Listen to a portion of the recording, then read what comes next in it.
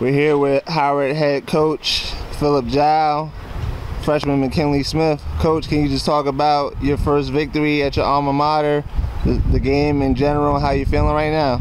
Oh, it was a great victory, against an ACC opponent.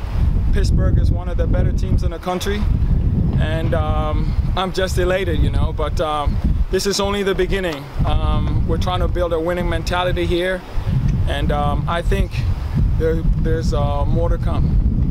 McKinley, can you talk about the final goal and what you saw out there? It was just a great build-up play. Donnie, I hit it back to Donnie. Donnie hit it outside to Steve. Steve hit it back to me. Finished it. Team going crazy, and that's what we came here to do.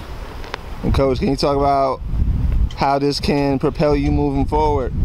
Well, this is a positive result, and now we know how it feels to win, because for the past couple of years, the team has been struggling, and this victory is really going to help them in the future.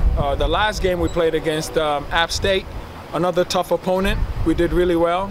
It was a 2-2 overtime game, and this game also against Pittsburgh, 0-0 in overtime, and then we took that big step and won the game.